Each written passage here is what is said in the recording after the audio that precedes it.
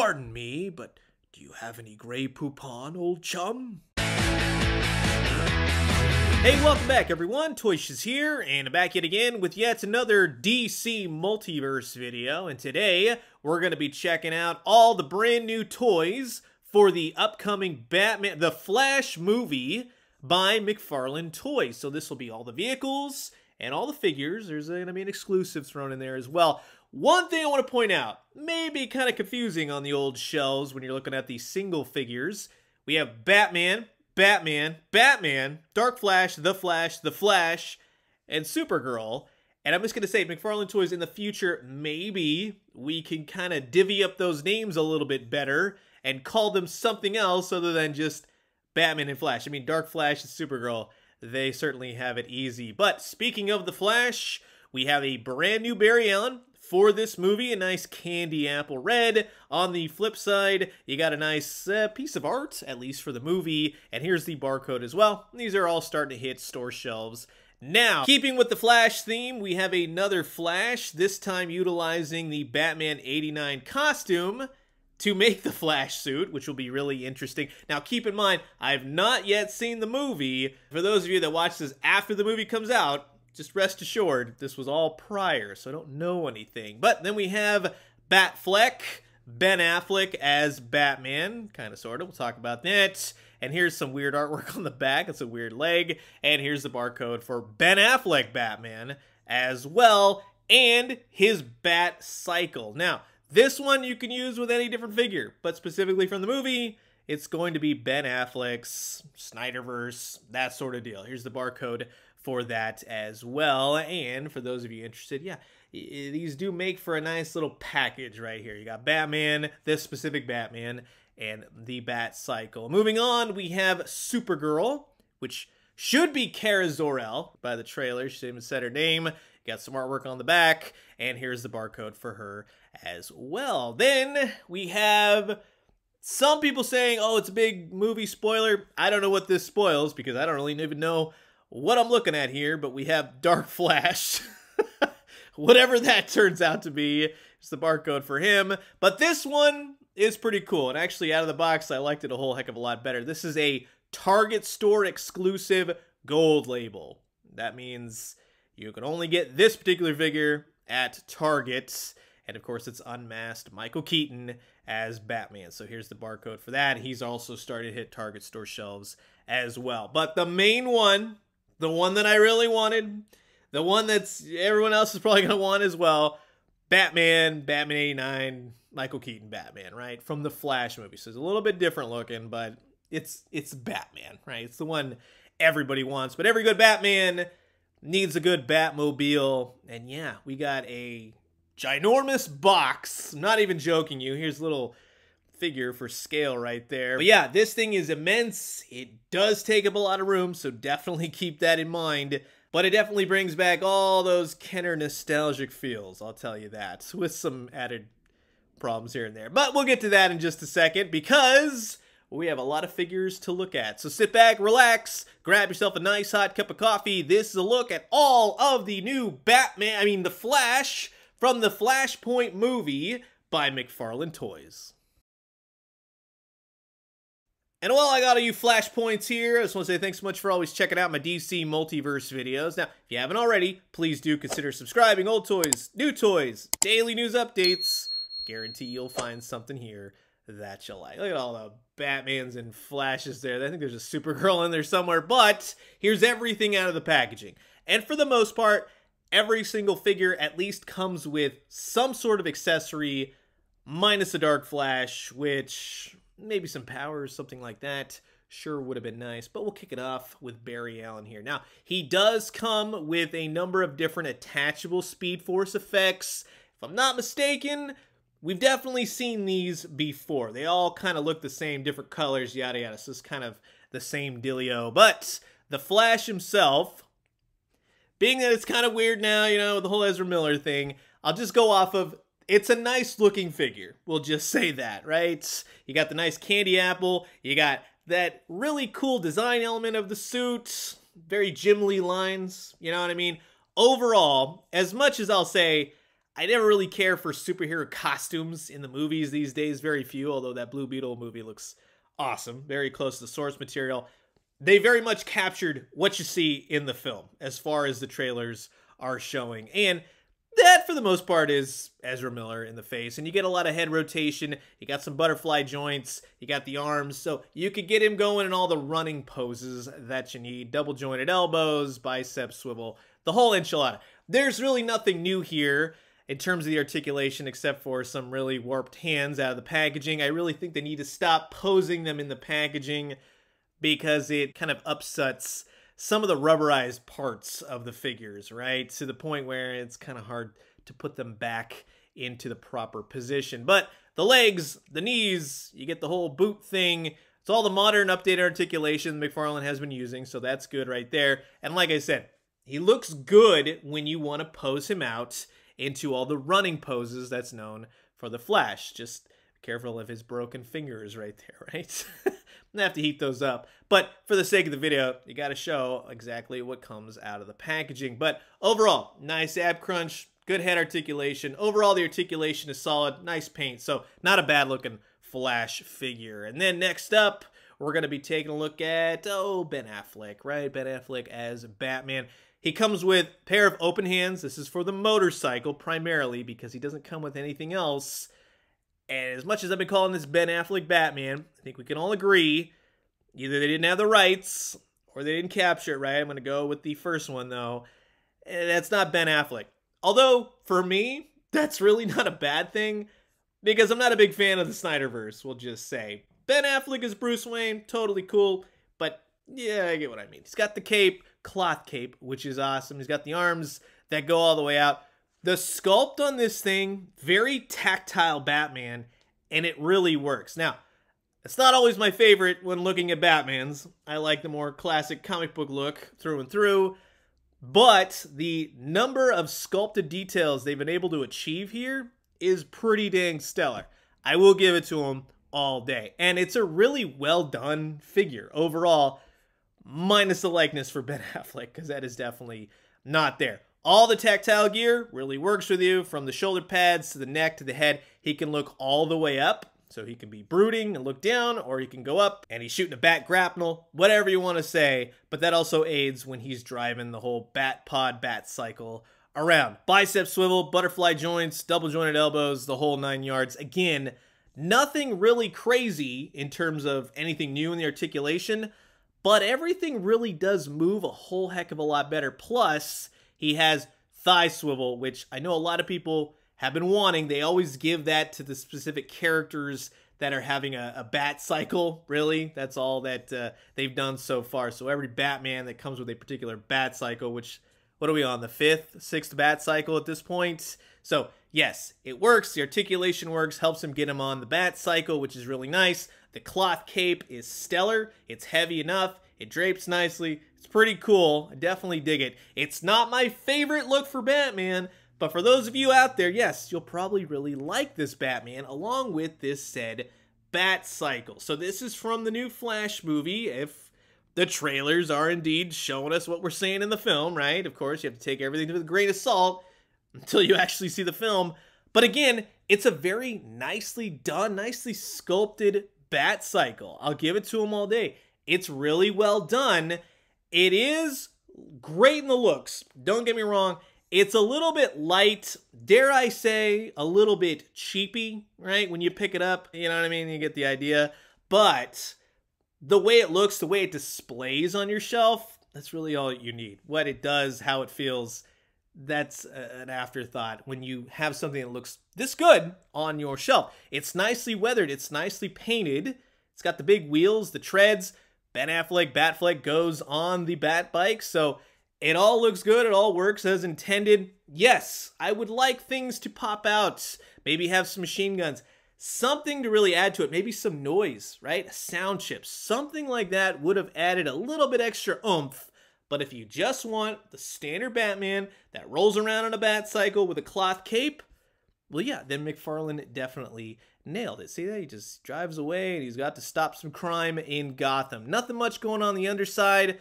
Big chunky wheels, everything rolls. Solid A-OK for the set. And then moving on, let's get away from the Batmans and the Flashes for a second. Let's check out some Supergirls. And Supergirl comes with a pair of extra fists. That's her only accessory. So she has flying hands and fisted hands. Supergirl herself, I'm going to say, again, it's not my ideal look for Supergirl, right? For what McFarlane has been able to capture in terms of the movie, I think the suit looks okay for the most part, although they run into problems with the colors of the suit. They go from a really light red to a darker red for the shoulders, which is the paint's problem, not the costume, right? It's just not painted to match the different parts and pieces. The big cape, with all the cool cloth capes going around for this set of figures, I think she would have looked better with a cloth cape, to be honest with you. This cape, no joke, feels like it weighs more than the figure, so it kind of weighs her down. The head portrait, she looks a little bloated in the face. I gotta say, it doesn't perfectly capture the actress. And again, when that happens in correspondence with what I think about Supergirl, it doesn't really do much for me, to be honest with you. This one is just okay in terms of the sculpt. In terms of the articulation, though, you can do all the specific Supergirl poses, especially with the ab crunch, the arms, the butterfly joints. You can get her going all the way out with her arms. That's not too shabby. So for those of you that want to put her in the flight stand, which she does come with, she's able to zoom around, zip around, and do all those great things. Bicep, double jointed, the wrists. Again, nothing crazy, nothing new in terms of the articulation. All of it's updated. All of it looks great in terms of what McFarlane offers. You got the feet, the toes. You get the idea. But again, where this figure really shines is in the articulation to make her fly, because overall the paint, the big diaper piece, the big clod hopper of a cape, I mean, the thing is huge. For me, in recommending this, I would say it's a total pass unless you're a big fan of this movie and or this Supergirl. And then to go back to the Flash. So again, much like we saw with the prior Flash, now we're getting some speed effects that we have seen before. This is I'm assuming Barry Allen, one of the Barry Allens maybe, wearing a Batman suit that's spray painted to have a Flash costume insignia and all that jazz, right? They cut off the ears. This kind of looks like, no joke, when you want to cosplay and it's like your first time doing it, and this is what you come up with, right? You're like, hey, I look like the Flash, don't I? And this is, it just makes me laugh, to be honest with you. As far as the figure, the paint, the overall look, I need to see more context for the movie, maybe to look a whole lot better. The movie, maybe it'll change my whole mindset on this thing. I just think it looks goofy and ridiculous, but then that's not McFarlane Toys' fault. They've captured what they're showing in the movie, although I think that they've actually nailed what it would look like for that headpiece and everything else to look like that with the face in there. So I'm not going to fault them on that, but it doesn't look the best. We'll just say the gloves, they look okay. He doesn't come with extra hands to really incorporate the whole running pose. You know what I mean? You got all the Speed Force effects. He does have a good ab crunch, and I like how they have situated the rubber diaper this time around. It doesn't go over the abs, it goes under, which conforms to the belt thing he has going on. So I kind of like that better. So overall, the figure in terms of its movement, articulation, and paint is not so bad. The head sculpt portrait, the way it looks, is very goofy. He's got peg holes. He's got the feet. It's kind of weird in the feet right there. It's got that little flap. He's got the toe articulation. So again, this one is kind of match up with what I think about with the Supergirl figure. While it's not my ideal look for the character in any way, shape, or form, I'm assuming, again, this is very much specific to this movie. We'll get a lot more context, a lot more story behind it. For the figure itself, putting him into a running pose, attaching all the Speed Force effects. It's really not a bad figure, but at the same time, it's really not all that great. But I'll tell you what is actually a pretty cool figure, right? So again, we're going with the Batman. So this Michael Keaton Target exclusive gold label, keep that in mind, comes with fisted hands, and he comes with the gas grapnel gun, and he comes with a Batarang. Both are cast in silver. Maybe they're silver this time around. Who knows? I gotta wait for the movie. The gas grapnel gun is okay, but undersized. But the Michael Keaton unmasked Batman, it looks like Michael Keaton when you kind of rotate it in certain lights. Now, it's kind of weird, again, to see Michael Keaton with, I would say gray hair, but it kind of looks like a blondish gray. You know what I mean? It's not a bad thing. It brings back the nostalgia of having Michael Keaton as Batman.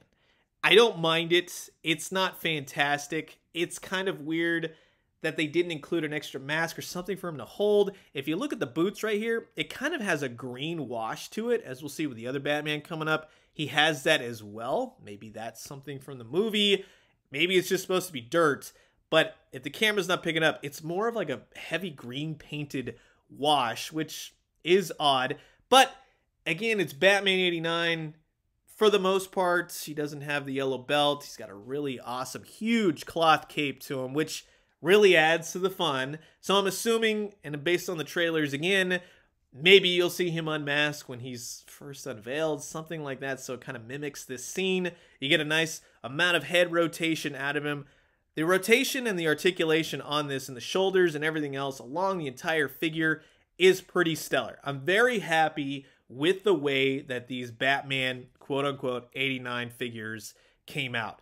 Again, hits the nostalgia. It's a great figure. They pose well. The belts, yes, if it was yellow, that would be amazing, but it doesn't match the film. They're going for the film accuracy, not our fan accuracy, right? And I'm assuming later down the road, if they have this mold, why not release one with the yellow belt, right? I would not put it past them at this point. But overall, while it's kind of wonky, right? Not to have an extra, we'll say a mask. Maybe you can hold a mask. It may not be part of the movie, but it sure would have elevated this figure a little bit. And next, we're going to talk about perhaps the big bad of this film. Perhaps it's not just General Zod and that whole rehash kind of thing. We have Dark Flash. And I'll be honest with you, I don't know what I'm looking at here. It looks like a mishigash of CGI and DC Comics nonsense. This figure, again, looks like a mud monster. Maybe he's Clayface, right? All these spiny parts that are sticking out will break off if you do not take care of this figure. There's nothing gummy about them. They are rigid plastic, and they will go south real quick, just FYI. Until you come to the shoulder pads up here, with all the spikes, those are rubber. You'll have no problems there.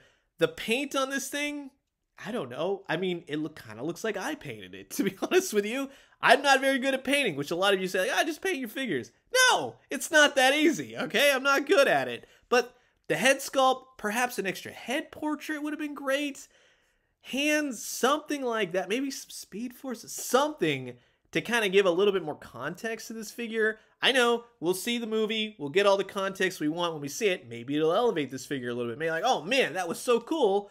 I have to have this. But as of now, prior to seeing the film, I don't know what this is. I'm assuming it's one of the Flashes. Maybe it's just the Dark Flash. Maybe it's an alternate apocalypse. Something happens. He gets merged with Cyborg Flesh. I don't know. It kind of looks like that. Like he gets covered in metal or something like that. That's what it kind of looks like. Or tree bark. One of those. Maybe it's like a tree bark people, right? It's got that fungus thing that... That'll be original for DC Comics. The articulation is fine on this guy for what he is. I mean, again, he's a monster thing, whatever it is. Maybe he starts running. Extra hands would have been great to put him in the whole running positions because I'm assuming as you're calling him Dark Flash, he'll be running after you maybe at some point. This is a real mishigash of a figure. This is not one that I'm going to recommend until you really see the movie and know what this is all about because it's blasé. And then you have the one that I wanted most of all out of all these figures. And I finally got him, so I'm totally stoked. As with the unmasked Michael Keaton Batman, this one will have the same exact accessories. So you got the same hands, you got the same accessories in terms of the bat grapnel and the batarang, so that's solid. You get extras. And this is pretty fun to have, I will say. There are some wonkiness in the ears, but for the most part, it's really fun to have a Michael Keaton Batman again. Plus, he's got the cloth cape, which just resounds in the whole Kenner-ness of it all, right? Very cool. Again, not really stoked on how they did the rounded off ears, perhaps so children don't hurt themselves on it, is which I'm assuming, because it kind of looks like he has like alien antenna, you know what I mean? But the other thing is he's got side eye. You couldn't get away from it on this one. It's noticeable and it's not at the same time. It's not something I'm going to complain too much about. The articulation is solid, just, again, like the Michael Keaton Unmasked. Very cool. Bicep swivel, double jointed elbows, fisted hands you can swap out with the open weapon holding hands. You got the big cape, huge, heavy cape, which is awesome. Allows him to sit in a vehicle, right? That's coming up. You get some nice articulation in the head. Although, as we know, he can't really turn his head like that in the costume. Perhaps now, in all his years of wisdom later down the road, he's fixed that. He's got the same kind of green, dark wash on the boots. It's really fun. I really like this figure a lot. It's hands down, as you could probably tell, it's my favorite figure out of this wave because of just all the fun things that you can do with this. But like all good Batmans, well, they need a good Batmobile. And I would tell you that, except for there's a big glaring problem right in the middle canopy area. And no, this is not altered, this isn't changed, this is taking photos and video, and it's very noticeable that the canopy is gray. However, we'll get to that in just a second, because the tires are great, the big exhaust ports and all the machinery and all the different details. There is a lot of awesome things with this Batmobile. Number one being the price, right? The fact that they released it for that much money. But as good as it looks, it's very much the old Kenner Batmobile, both in its weight, its feel, right? It doesn't feel cheap. It's still very heavy, but it has that toy quality aspect to it, and that's not a bad thing. But the bad thing being that the canopy is gray, and I don't know what happened there. So I'm going to tell you, unless you could just put that to the side and go like, sure, why not? No, I wouldn't get this Batmobile, because until they have the black canopy, that's all I can really tell you. The back side of the Batmobile has all the red lights. I think some fire plug-in kind of effect would have been awesome. I think they really should have put that in there. That would have just made it have a little bit more oomph, right, in displayable options. But again, it all comes back to that gray canopy. But it's wonky, right? You got this button at the front right here, which you just simply push, and that will jettison the canopy, to which then you can unlock it and open it up. You go inside the cockpit. It's a single-seater. Maybe it's a single-seater now. It was always a double-seater, right? Before the whole Batman Returns thing.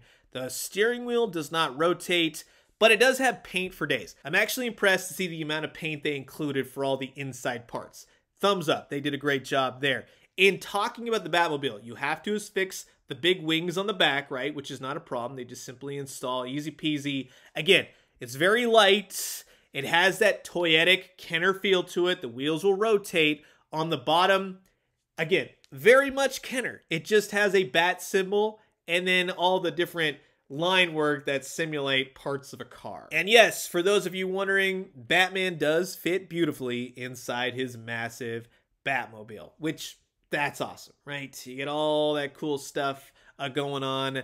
Yes, the canopy is great. I still can't believe, after all this, after like so much hype, the canopy is great. But as you can see, yeah, Batman fits in there nicely. You may want to have to heat up the hands. They're very rigid to get him to hold the steering wheel. So keep that in mind, or just keep a pair on the steering wheel, which is what I may end up doing. Now, in terms of the ears, you have to kind of, you figure it out. You got to kind of finagle it. You got to make it so that his ears fit beneath this part that overlaps right there.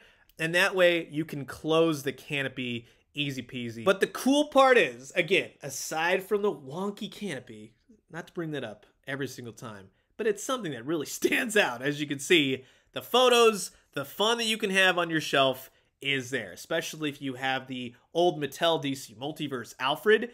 He fits beautifully with this Batman, for lack of a better term, 89 Michael Keaton from McFarlane Toys. I definitely like how they scale.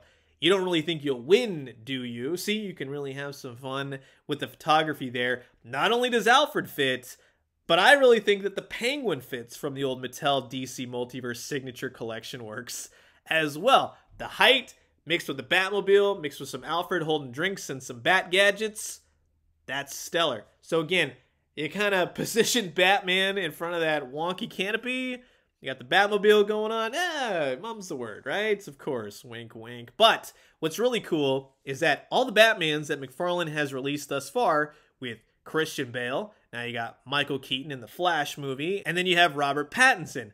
All these Batman figures look really cool together, and it really makes for a big Bat multiverse. Except for Ben Affleck over here. You stay over there in the corner, Ben Affleck. I'm just going to say. But what's really cool, again, is all the villains from all the various Batman movies, not intermingling in all the multiverses and such, but to have them in action figure form on your shelf, that is wild to see. So again, I'd like to see Jim Carrey now, Poison Ivy, Uma Thurman. I'd like to see Arnold Schwarzenegger, Mr. Freeze. You can really have some fun with toys on your shelf. It doesn't always make sense in the context of movies and story, but that's where you get to have fun, is with toys. And speaking of which, all the Kenner Batmans that I've gotten over the years, it's really a lot of fun to add yet another Michael Keaton-ish Batman on your shelf. From the pop-out wings, to the gold one, to the white Arctic Batman, to the Toy Biz Batman. This is great. This is a lot of fun. Again, brings back all that nostalgic feels, and of course that's what they're going with this Flash movie. The Flash has been replaced in this movie with Batman 89. Let's be honest, everyone's going to see it for this very reason. But in all honesty, if you had to grab anything out of this new movie line, the Batmobile and this Batman are definitely the standouts. So that is going to wrap it up for my look at the brand new McFarlane Toys The Flash action figure line. And thank you again to my friends over at McFarlane Toys for sending these all out for the purposes of this video. We haven't seen the movie, so the context of the figures vary, but we're going off of just how the figures are made, the accessories, the looks, the sculpt, the paint. So as a whole, the line is a lot of Batmans and Flashes. And that gets kind of boring, to be honest with you. Yes, there's some good sculpts and such. Yes, there's a Supergirl amidst all these.